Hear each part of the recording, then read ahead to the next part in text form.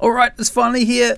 The thing I've been waiting for a long time is the Audio Technica USB microphone, and this is the ATR 2500 USB microphone from Audio Technica. This is going to solve a bunch of my problems for making tutorials and doing other stuff like gameplay. This microphone is so easy to set up, it's ridiculous. I've just plugged it directly into my Windows 10 computer. It automatically downloaded the drivers, installed everything up, and it's all ready to go.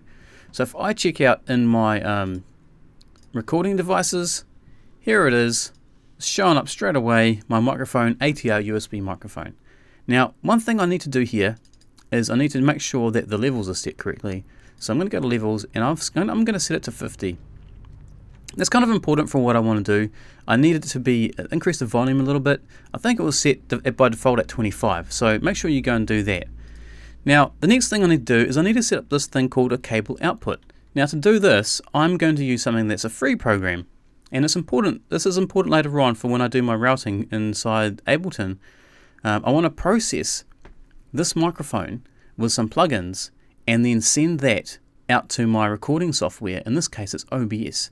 Now, the reason I want to process this microphone is so that I don't have to do post-processing anymore. I can do pre-processing and have my microphone sounding really nice, get rid of all the plosives, compress it, give it a bit of reverb, but also do some gating and cut out the background noise. Now, this microphone that I'm using at the moment is an XLR microphone.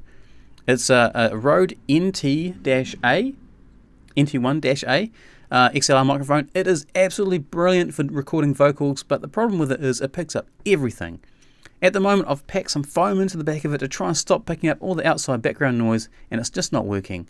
So I've decided to use this USB microphone and do some pre-processing and have it take care of all my audio issues. Okay, so let's take a look at this cable output then. What is this? Well, basically, I've installed this already, and I'm going to run you through the process. It's basically a virtual audio cable, and I'm going to send the microphone to it, to this device here, and use this in OBS. So basically, I'm going to route this through my DAW, and I'm going to show you how to do that in a second. Okay, so what we're going to do is we're going to check out this audio cable. Now, there are different ones out there. This one here is great, and I'll tell you the reason why it's great, because it's free. If you want to add another cable to it, you can donate some money, and they don't set a donation amount. You can set the amount yourself to buy extra cables. So you're basically paying for what you want to pay, and you're paying for what you want. So that's kind of really cool. So what we're going to do is we're going to download this. So I'm going to show in Finder. I'm going to open this up. There we go. So I'm going to create a new folder on my desktop. There we go. And I'm going to drag all these files to it. Now, it's quite important that at this stage, you know what your OS is. Now, I know that mine is 64-bit, so I'm going to look for the VB cable setup X64. Now, this is important too. I've read the instructions. You must do this, otherwise it doesn't work. You must run as administrator. So I'm going to do that, but I'm not going to do this because I've already installed it. And if I click on this, it's going to remove my drive, and I don't want to because I'd have to restart my machine. So once you've installed it, restart your computer, and then what you should see is the cable output here in the recording section and the cable input here in the playback. Now, to get up the control panel, there's this application here, which is control panel. Now, if I click on my one, which is down here, it brings up this window, and it tells you the inputs and outputs that you've got selected here. So that's all you really need to worry about. I'm not going to worry about any latency or anything like that. I've just used it as default, as it is, as it was installed, no extra modifications at all. Alright, so now that that's done, we need to route this through Ableton so we can make our voice sound absolutely awesome. So I'm going to open up Live. Now, I've already made all my patches and everything like that. I've got my channel set up. So what we might do is we might just go over it. Let's make this full window here. Now, all the chains are down here, and I'm in the way. So we're going to try and squeeze myself around these. Now, the first thing that we need to worry about in Ableton is the audio settings. So we go to options and preferences, and we check out the audio. Now, I've had to choose MME DirectX. This gives me the ability to choose the audio input device, in this case, the microphone, ATR USB microphone. and that is important that it's got DX next to it. The next thing I've got to choose is the output device. Now this is where we use our virtual cable. So I'm going to choose the virtual cable input VB audio virtual cable DX. Now for the input configuration, just leave it as it is. I didn't have to do anything extra there. The output configuration, leave it as is. The next thing you need to worry about is the latency. Now we need to reduce the latency the best we can because we want to have this process really fast. But if we reduce it too much, the audio is going to crackle and pop and it's going to sound nasty, and you don't want that. So you might have to increase your buffer and you might have to increase your output latency so that you are able to process your audio and have it come out sounding nice. Okay, so at the moment my input buffer size is 528 samples. My output buffer size is 1552. That gives me an output latency of 32.3 and a total output latency of 43.3 milliseconds. Now that's all I need to do. I don't have to do anything else. That is set up. Okay, so the next thing we need to do is we needed to create an audio channel. Now by default Ableton loads up I think it's 3 MIDI channels and 1 audio channel.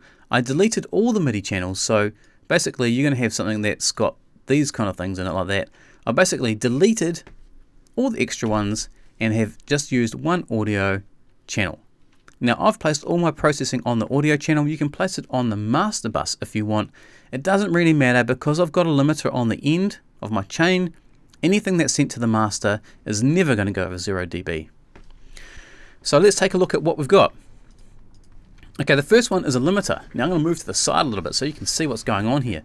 Now the limiter is just to catch all the peaks. Now at the moment you can see the peak meter going up and down, and that's because the microphone is attached now to Ableton and we can see that reading coming in.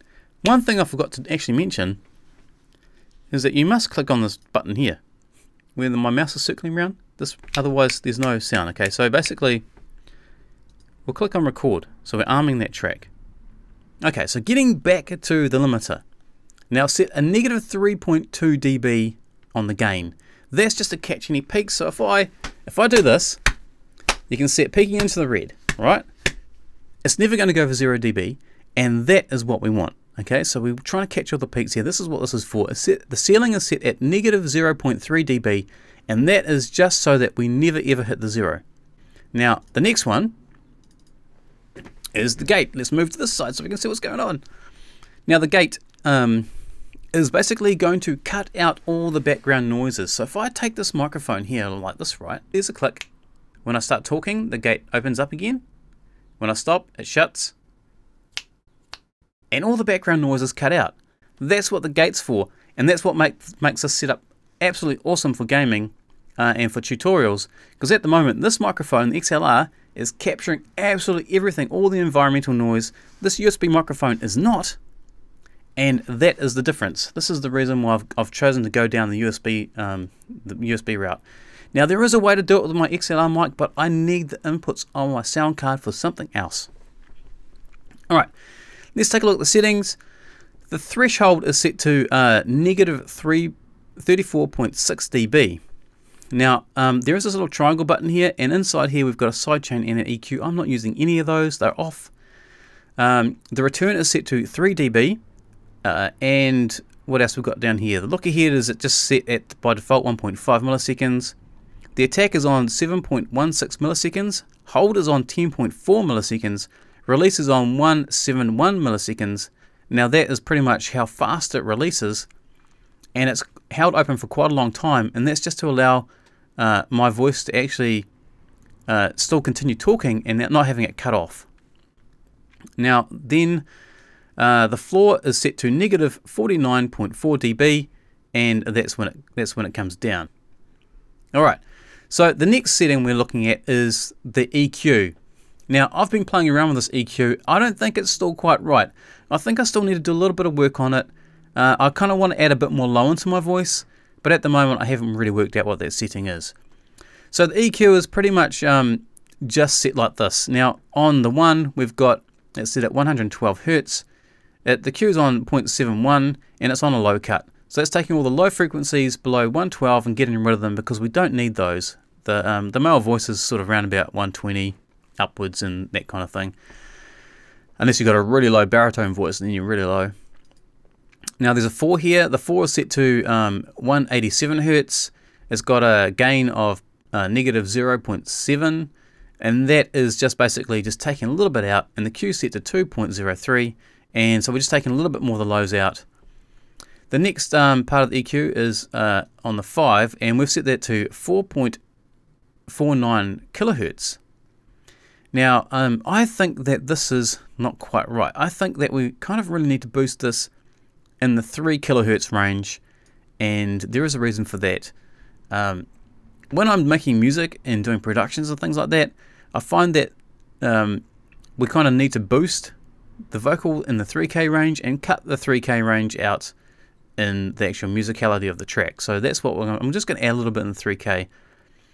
So that's 3.06K. A gain of 1.36 dB and a Q of 0.93. So we've kind of got like a bit of a wide curve there, boosting those frequencies. The next one is like a high shelf.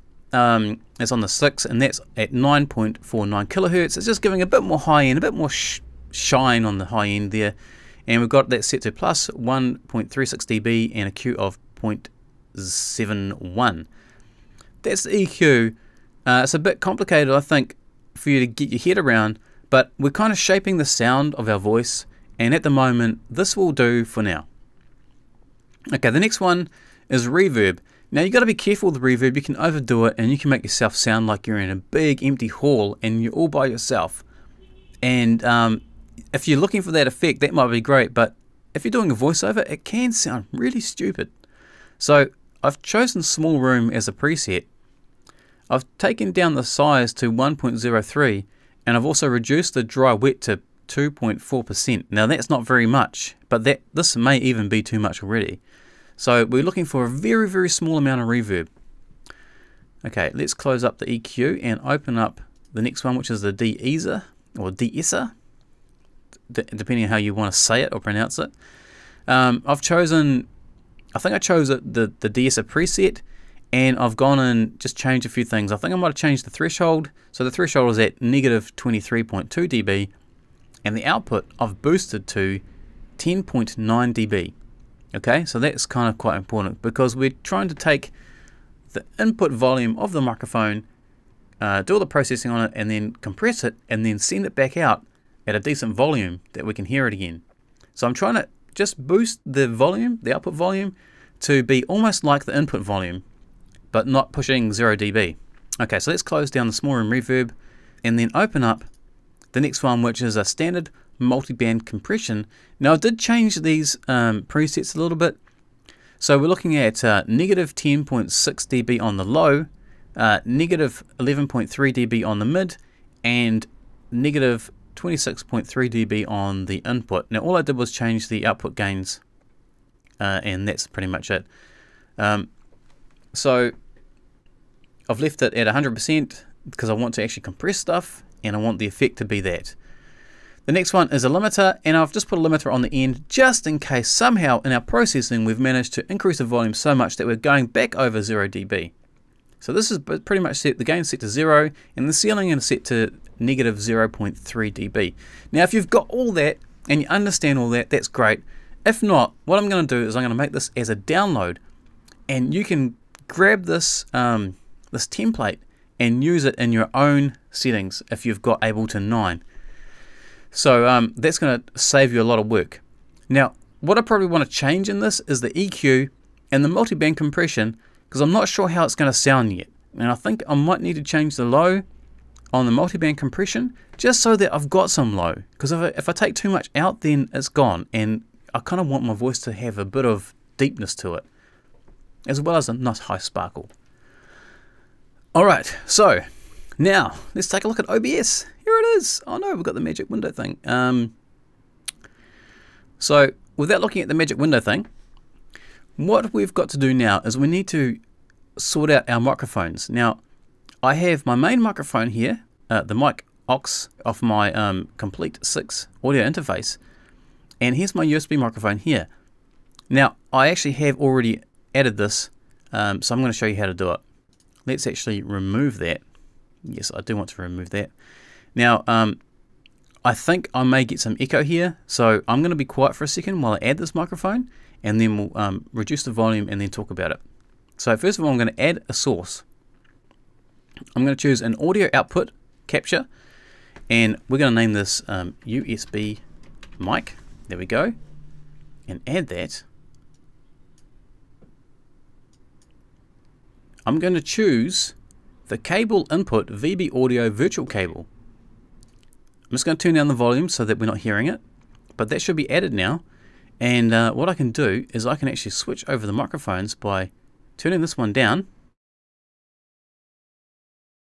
and turning this one up. So now we have switched over to the USB microphone. It should sound a lot different, and in some cases it may be a bit clearer. I'm holding it, so you might get a bit of noise from me holding it.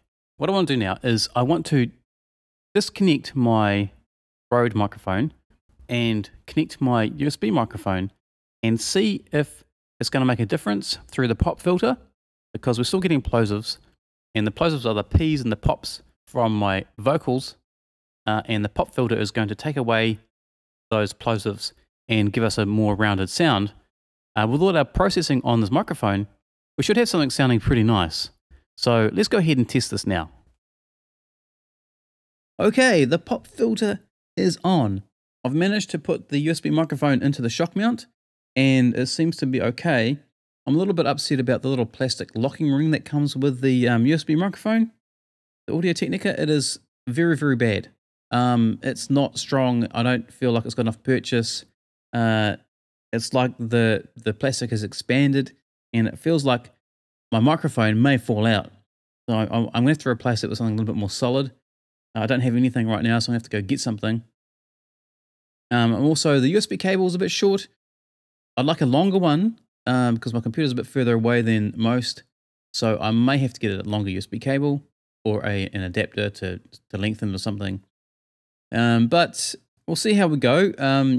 We're committed now, so we're going to give this a good try. I think that the vocal sounds okay. Still need a little bit of work on my settings. I was having a bit of play with the gate. I noticed that when I turn my head over to the side, the gate triggered and it cut my voice off. So I've had to adjust the settings a little bit. So you have a look at my settings, and you may need to adjust yours the same. So I changed the return, the threshold, and the release and hold times. Everything else I think is the same. I pretty much changed most of it. So just making sure that my voice doesn't cut off when I turn to the side and lean back a bit. So that's what I was doing there. It looks like it's going to work fine, so we'll give it a good test, and I'll catch you next time. See ya.